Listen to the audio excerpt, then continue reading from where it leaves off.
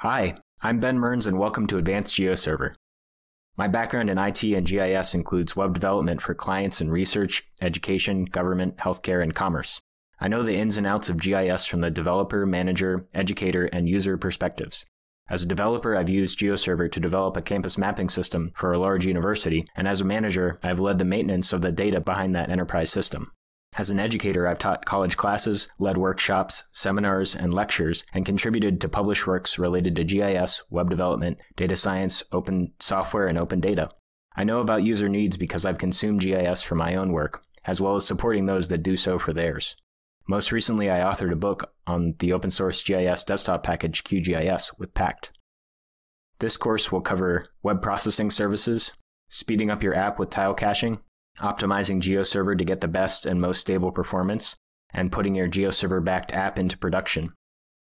This overview video will give some details about what's to come. In Section 1, you will learn about how to create web processing services to expose your data for live geospatial processing by your end user.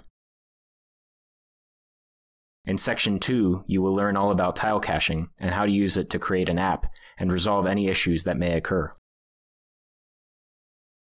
In Section 3, you will learn techniques to get the best performance out of Geoserver through data formats and clustering and ensure reliable performance for your end user. In Section 4, you will learn about how to add secure authentication to your Geoserver resources with TLS and Geoserver's authentication management system. In Section 5, you will learn the final steps in putting your app into production, including hosting options and management tasks. The target audience for this course has a good understanding of Geoserver use and web hosting.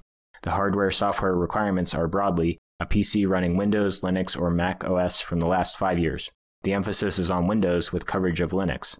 Mac users will find the GUI approach in Windows most applicable to their own environment. By the end of the course, you will understand how to put a Geoserver-backed app into production on host infrastructure with the best performance and reliability.